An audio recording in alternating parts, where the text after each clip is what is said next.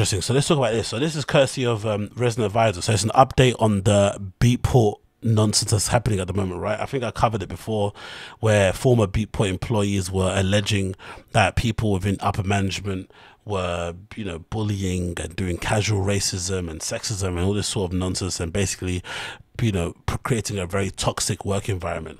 And the main CEO there, Rob McDaniels, really came out of it looking terrible, right? Because he seemed to be very out of touch and just seemed to be like a completely ignorant person who probably had no business being the CEO of such a illustrious and important brand within dance music, right? Somebody that probably shouldn't have that position in the slightest, because he doesn't really know what's going on in culture. He has no idea his position. He has no idea on what, you know, the history of the industry is, like zero. He's just completely clueless and ignorant, and seems that those kind of people that is just wrong and strong for all the wrong reasons. So there's been an update here courtesy of Resident Advisor where it says the Beatport CEO rejects claims of toxic work culture and calls the Vice article so disappointing. So the Vice article, I'm assuming, went through all the journalistic standards, loads of research, loads of cross-referencing, loads of kind of double checking to make sure the things that were said were actually said. But of course, the Beatport CEO says it was all nonsense, it all didn't happen, and the article was disappointing. So let's see what he has to say. Rob McDaniels, CEO of Beatport Group, has disputed allegations of a toxic work culture at the music retailer, where that were brought to light via a recent Vice article. In a statement on Beatport last week, McDaniels called the Vice piece so disappointing, saying he disagreed with the overall portrayal of the company. How about him then? Journalist Annabelle Ross has detailed multiple allegations against workplace racism, bullying and sexism at Vice, signaling out McDaniels' Chief Revenue Officer Jonas Temple and former Berlin Officer General Manager Terry, whatever his name is. While disagreeing with the article's main message, McDaniels says he sincerely regrets any unjust and unfair treatment of any employee during his time there. Does he regret talking about African tribesmen when that woman was talking about George Floyd and stuff? Does he regret that? He continued. He added, the article doesn't speak to any of the progress and the growth the company has made over the past years to raise awareness of our staff and diversity and work collaboratively within the broader community to shine spotlight on the very issues of our industry. The statement also listed 10 accomplishments related to the diversity and inclusion of Beatport over the past 2 years. These include statistics such as 70% of the engineering team being women or non-binary. Oh, mate, he's using the same things that they're doing against him, against them. God almighty. According to McDaniels, is the above average of software companies. To close the statement, listed various internal and external projects related to diversity, awareness and inclusion, many of which, according to the statement, are ongoing.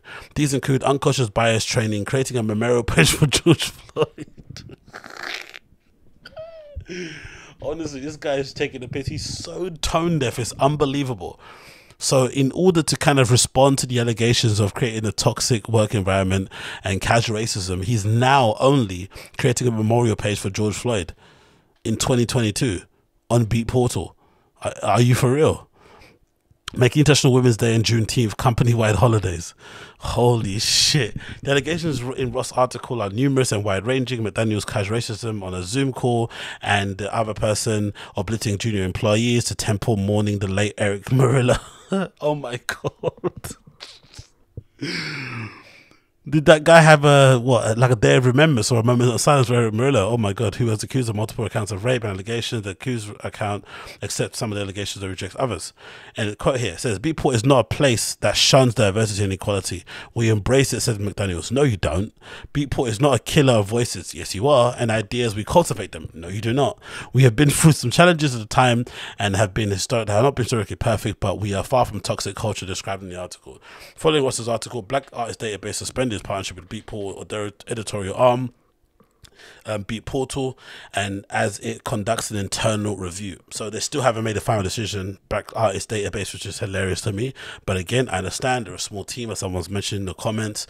They probably got other things they're dealing with, blah blah blah blah. But I just find it hilarious that they're still in the internal review stage, despite everything that we read in that flipping incredible article courtesy of Annabella Ross.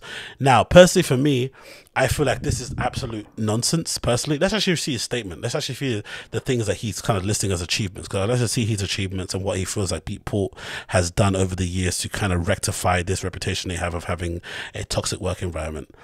Because it's all well and good laughing at this sort of stuff, but if they're making efforts to change or they recognize if they've done bad, then maybe that's a good thing. So let's see. Let's go through the 17 things. 1. 40% of our main division senior management is female or non-binary. Okay, 70% of our engineering team is female non-binary. Okay, live streams average 1/3 female non-binary and BIPOC performers. Really? I don't think that's true. Playlists and featured have minimum artist target of 25% female and non-binary. That's probably a pretty decent thing to put in place. Established mandate for all recruiting and high. Oh, sorry, can I zoom in probably in this or not? Oh, you can't zoom in. So disappointing. Anyway, cool. You can't zoom in. Okay, cool. Let's go back here again. Where is it? Come on, where are you? Is that the achievements? Oh, we got that's right there. Okay, 10 achievements. So, establish mandate for all recruiting and hiring efforts to focus on gender balanced results. This includes the following of our fair processes and equal opportunities policy. To be honest though, what they put there, the top 5, as much as I like to laugh about it, this is probably more than most clubs do. Most nightclubs don't have this, even on their lineups. They don't have these kind of things in place where they basically be like, okay, cool, we're going to try to make sure our lineups or the club nights that we put on, the DJs that we have on our roster are 25% this and that. Do you know what I mean? I think I've even Fold, a place that I love, their entire resident DJ lineup is just full of white people. Do you know what I mean? It's like zero, no one, I guess you can maybe say sexuality and stuff is a bit different, or how they, what's that word called? Whatever the term is, whatever, how they present in terms of pronouns and stuff can be a bit different, but in terms of what they're presenting, in terms of what I can see with my eye, it's just basically loads of white people. Do you know what I mean? Which is quite funny considering how multicultural Fold is as an institution. So, you know, even Fabric is the same thing as well. So it's, I feel like even though I should laugh at this and point and take mick at it, they're still doing more than some nightclubs do, and they get complete bly on it. Do you know what I mean? So let's continue. Number 6, establish a goal to achieve 1/3 representation by the end of 2023 across all leadership positions for female, non-binary and BIPOC candidates, and believe that we achieved this metric ahead of schedule. It's just so gross to be listed under BIPOC, innit? Like, I don't want anyone to refer to me as fucking BIPOC. Like, fuck that shit. Honestly, it's fucking awful, but in this industry, you kind of have to lean into these things if you actually want to get anywhere, because it's so fucking difficult to get in, and people don't necessarily want to leave the door open. So the only way to do it is to kind of lean on their fucking compassion or whatever sympathy that they're trying to portray, understanding or whatnot, and use that to your advantage, and then try to basically show and prove once you get the opportunity. That's it, really. But I'm sure there are people in there that are taking advantage of it, right? That listed themselves, or that are trying to fly under the banner of BIPOC, and then when they get in, they're fucking terrible at what they do. But then people are too afraid to tell them that they can't do what they do, or they're too afraid to sack them because they look bad. I don't know, but I would hate to be referred to as a BIPOC fucking DJ or BIPOC artist. Like, go fuck yourself. Historically, so number 7 says, historically more than 90% of the DJ's customers have been male, but we are working in the organization to incorporate more diverse voices and communicate tactics to appeal to a broader, what? How are you going to try to increase the amount? That's an interesting thing. Evidenced by our recent campaign of great $100 fund to ideas promoting gender diversity. So they've got a fund going on to improve gender diversity that they feel like is going to help them attract more customers that aren't male. That's the unfortunate kind of reality of where the scene is at the moment, right? This is what it is. For as much as they want to push whatever they want to push in terms of representation, the unfortunate reality is that 90% of the customers who buy stuff on Beatport are men, cisgendered men, I'd imagine, for the most part, right? Maybe less than 90. Maybe let's say 8% are cisgendered men. The rest are maybe, you know, that kind of occupy the, you know, the range in terms of queer and LGBTQ and gay and whatnot. But that's a lot of dudes, right? So you're going to have to try to somehow get all those dudes on board with all the stuff above here. It's not an easy task at all, in the slightest, especially in the industry where I feel like most people generally don't give a fuck about all this stuff. I feel like they just basically play nice and act like they do because they don't want to get cancelled online. But I think in real life, they could care less for the most part because it doesn't actually affect their actual day-to-day life, I don't feel like. But hey, what do I know? It continues. Number 8, creation of a diversity, inclusion and social action committee in early 2020. I don't know what that means. It's just loads of buzzwords. Creation of a diversity and inclusion social action. What does that do? What have they done though?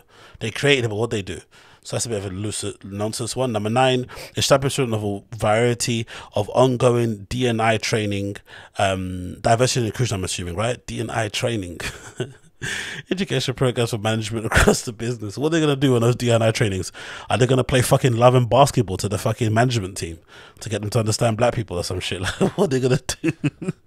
Number 10, supported numerous non-profit organizations in our community over the past few years with sponsorships and fundraising efforts to raise money for gender inclusion and equality issues in our community society. You know what this reads like? This reads like, you know, when you're doing your CV and you put your job experience and you put your achievements underneath and you just start listing things that you had nothing to do with to kind of make yourself look better. This is what it basically looks like. Just list of stuff that does nothing, doesn't really add to anything, it doesn't really say much in general. Because personally for me, I believe the article that Annabella Ross wrote, I believe what those people said in terms of how they experienced, in terms of what they went through there, and it's unfortunate, but at least for the most part they're acknowledging it and they see they've not made, you know, they're trying to make amends. But I believe everything that's written in the article, I don't feel like it was disappointing or it didn't reflect what they are as a company or how they are as a company. Just look at that.